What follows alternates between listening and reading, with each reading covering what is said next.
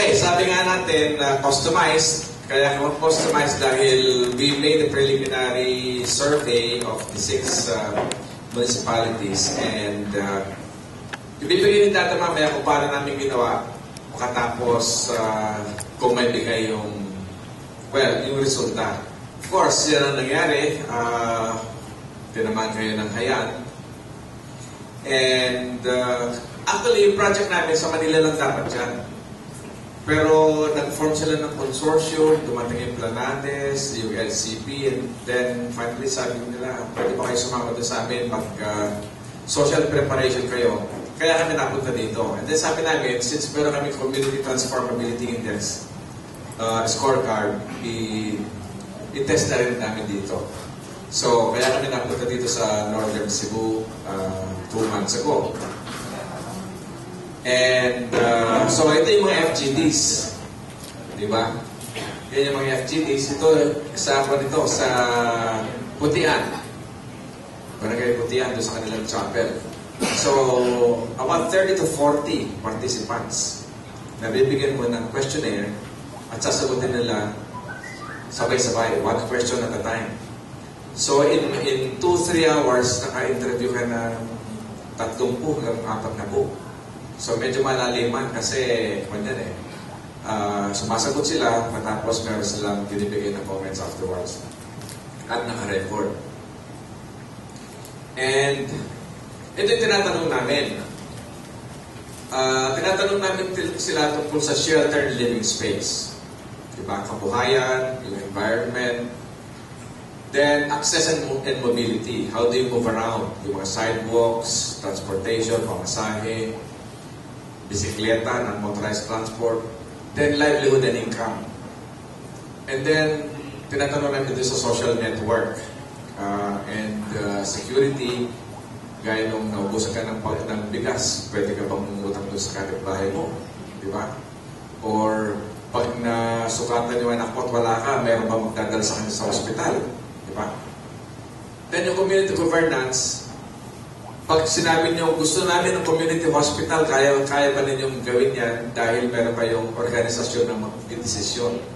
Yung hospital hindi nabibili ng household, di ba? So you really have to have a community. And then yung local system integration, kumisan meron ka relocated community pero hindi pa sila integrated dun sa barangay o sa munisipyo. Ibig sabihin, bumuboto pa sila dun sa dati nilang lugar. May maraming taga-Manila, nandun na sa Calauan, Laguna, 5 years na sila doon. Pagdating ng eleksyon, bumabalik pa sa Manila, doon bumoboto. Kaya hindi naman sila binibigyan ng services ng barangay kung nasan sila. So parang silang isolated. Di ba? And so parang kung titignan mo yung kabuhayan sa community, how do you measure the health of a community? And the ability of a community to transform itself. Bakit transformation? Kasi sabi nila, bakit yung squatter? Nilipat mo, kahit na magkanda yung bahay mo, ang squatter pa rin yung sinampay and everything. So, you want them to be able to attain the capacity to transform themselves. And so, naisip namin na para nakikita mo ng kabuuan, kailangan meron tayong scorecard. Di ba? Para nakikita mo, good ka ba sa lahat ng subjects? O good ka lang sa number 1? O good ka lang sa number 2? And so, para yung sinasabi nilang holistic and integrated view of a community, ganito gawin natin. So, yung aming questionnaire, which we can also share with you, 5 questions per item. So, yung shelter living space, meron kuryente, tubig, and then success mobility, kung gusto yung mga sidewalks ninyo, nakakapag-bisikleta ba, and so on, all the way up there. So, yan yung ginamit namin. First, tinest namin yan sa Manila. Ayan, Cavite, Bulacan. Basically, informal settler families. Tinetest lang muna namin. Yung bang scorecard na yan, pwede mong gamitin na observers lang. Kaya mga community organizers, punta kayo doon. In-observe nyo. Kaya ba nyo gumawa ng score? So, yung team namin, punta sila doon. Gumawa sila ng individual scores. Paano yung ginagawa nyo kanina? Individual scores lang muna. Katas pagkakalibrate. So, yung mga scores na yan, on a scale of 10 to 1, 10 being the best imaginable. and 1 is the worst imaginable, anong grade ang bibigay mo sa nakita mong kondisyon? So, sinubukan namin, ayun ang mga nakita namin mga scores. So, pwede pala na just based on the observer's evaluation, pwede kang gumawa ng score. And then, nung tinignan namin yung quality, characteristics of the community, nakita natin na karamihan doon sa mga mababa ang score ay offsite. Ang hirap talagang solusyonan yung offsite. So pag nag-offsite ka, you have parang critical care unit sa hospital. Di ba? If you decide on off-site, there are more things you need to do than if you did on-site. Yun lang nakita namin dito. Ito, for instance, Buso-Buso Rizal, 10 years na sila off-site. Red pa rin lahat. Ano ibig sabihin na red? Mababa. Ang pinakamaganda yung dark green. Diba? Dark green, light green, yellow, orange, red. Red, masama. So, if you divide the 1 to 10 into 4 chunks, yun yung scale. And, so makikita natin na yung Mysticville, yung ginagawa ni Mayor Mystic, kasi may Mysticville dito, ito, for example. This is just 2 years, but it's in city. So madali, walang problema sa livelihood, walang problema sa mobility. O tingnan mo yung scores nila. I-compare mo dito sa Buso-Buso Rizal. I-compare mo dito sa itong Manggahan Pasig. Problema pa rin nila yun. Ito, 5 years na sila. So anyway, just to give you an insight, na itong ginagawa nating measure is applicable to many areas at pwedeng observers lang. Pero yung ginawa natin dito sa Northern Cebu, actual from the participants themselves. Diba? So yan, makita nyo. Diba? Sa Bugo, sa Yolanda Village, Madredejos, Santa Fe, Putian, sa Mansilang, sa Madredejos pa rin.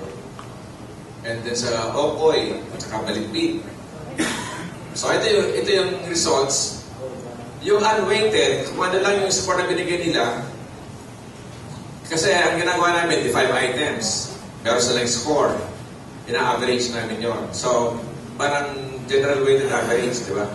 A general average for each level. So, makikita mo na, ito yung score for shelter and living space, yung blue, mobility and access, ito, livelihood and income, yung violet, social network, yung green, community governance, itong medyo ube, local system integration, and then yung total. 6. Ito naman yung Bugo, San Remigio, Bantayan, Santa Fe, Bantayan, Madredejos.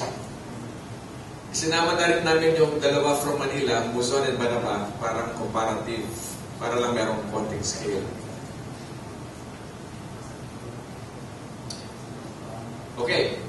But, sabi namin, kailangan yung scores have to be multiplied with the importance given by the people to that area, to that dimension. Well, let's say, mababa nga yung score ko sa mobility, pero mababa naman ang value ng mobility sa akin. So, dapat i-kupan mo siya. I-compute mo, i-weight mo. Diba, parang sa kolehiyo, some subjects are 3 units, some are 6 units. So, i-multiply mo to. Diba? So, kung mataas ka sa 6 units, it affects your grade. Pero kung mababa ka doon sa 6 units, it affects your grade also. Anyway, so, kinumpute namin yan in such a way na additive. So, ito na yung weighted Community Transformability Index according to the importance that they give to them. Okay. And so, makikita ninyo na iba-ibang complexion. Overall, ang pinakamataas mo will be Daang Bantayan, 6.3. In other words, the people there are happier about how they live in their communities. And in Bugo, ang Ang buko is 5.3, ang San Remigio is 6.0. Pero ang kakaiba yung buko kasi yung buko lang ang talagang relocate na community yung sa Yolanda Village.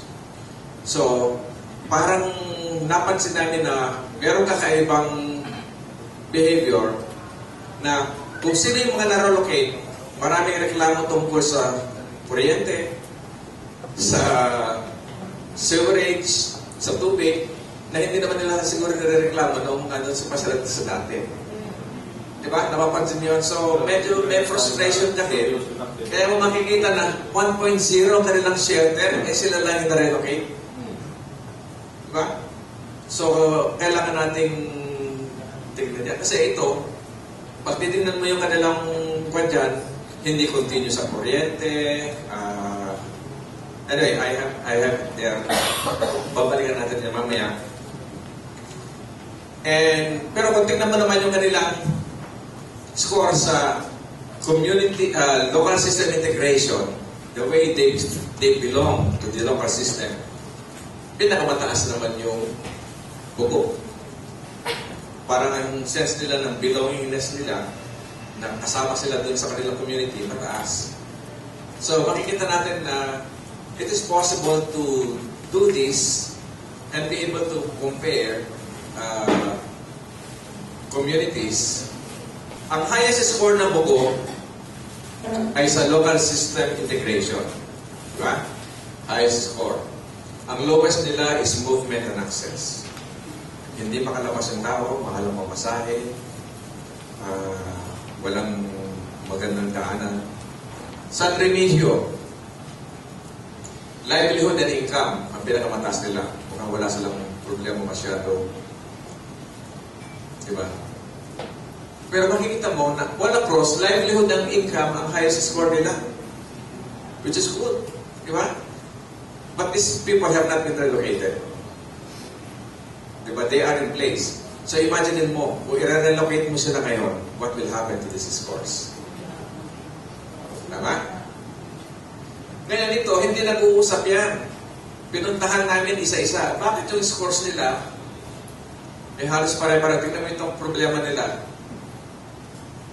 Mobility and access, 0.4, 0.4, 0.5, 0.4, 0.1, 0.4. Hindi na pumusap yan. Pero makikita mo dahil in this area, ang problema talaga nila, mobility and access, even if they are not yet relocated. But once they are relocated, may problema pa rin sila. Okay? And this scale is, ang maximum niyang 10. So makikita mo na the opportunity for improvement is so much bigger kasi pumapalo na ng 5.7 ang average. Ang layo pa. And so, there are so many things. Pero kung titignan mo ito, at you have money, can you imagine, pakita mo ito sa sanggunian, hindi ba? O saan natin bubuhos yung mga projects natin, sa ELA natin. Problems and solutions. Sa Dalbantayan, wala silang masyadong problema. Itong security of tenure ang kanilang problema. Physical livability ang dimension natin.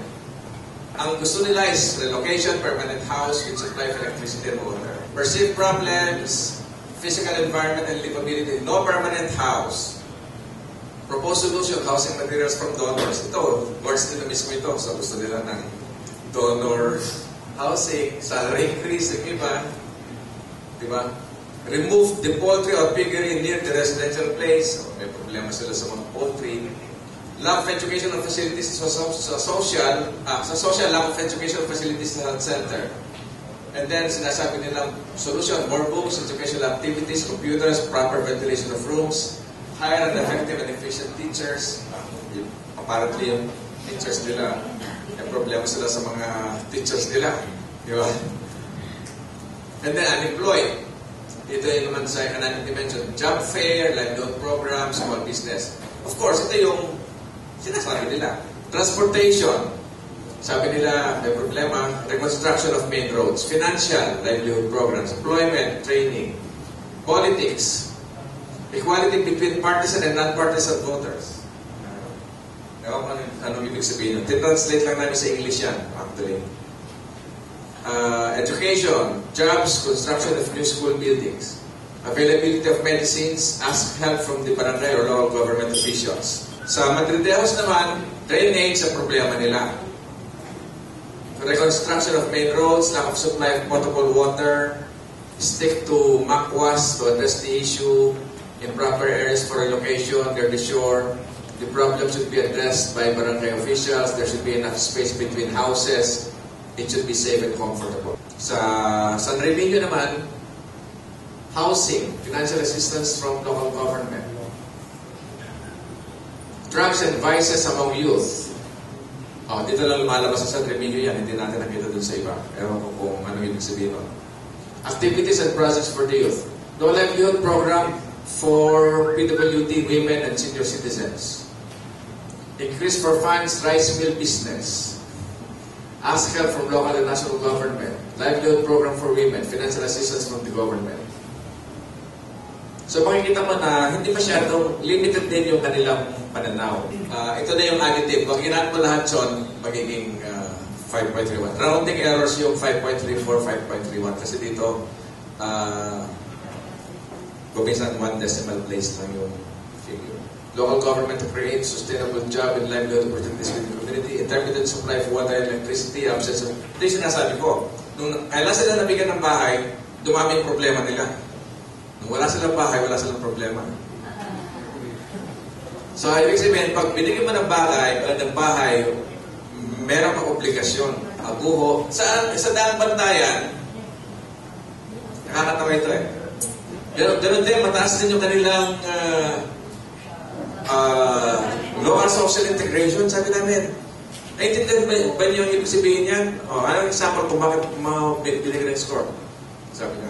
Kasi po dati hindi kami makapag-living doon sa mga barangay cemeteries. Pero ngayon po pwede na. So mataas ang...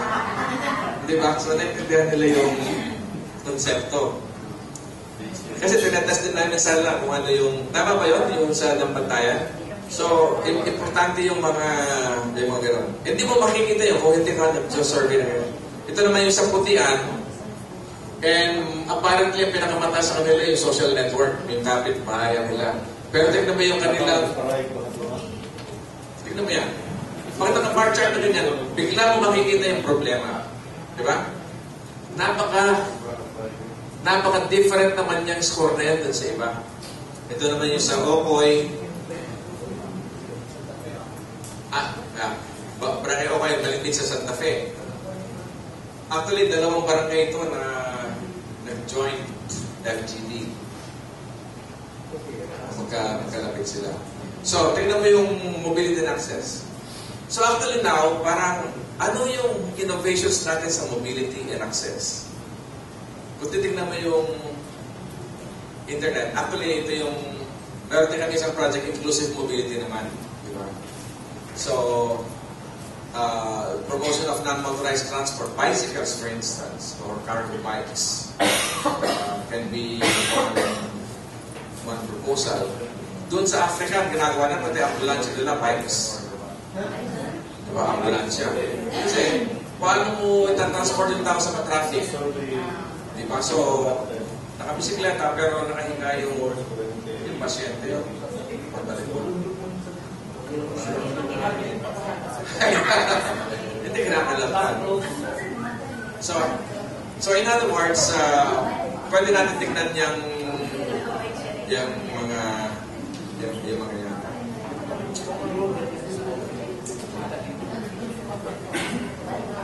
Actually, for instance, sa Yolanda, wala yata ako nakita masyadong mga nagbibisikleta doon kasi hindi appropriate yung roads. Tsaka pag nasa highway ka na, siguradong pag nahagip ka ng ibang klase, mag-drive yung mga tao dito di ba? Tsaka walang sidewalk, so yun. And ito yung sa Mansilang, ganun din, tignan mo, yung mobility. So, how do we improve that? Ito naman yung sa Manuel Lawis and Guano. Mobility pa rin, 2.78. So, yun yung basic results. Pero kung hihimayin pa natin, di ba, then titignan mo, bakit ganoon ang mobility nila. So, you can go deeper into the problem and find out how do they travel, magkano pamasahe nila, and so on.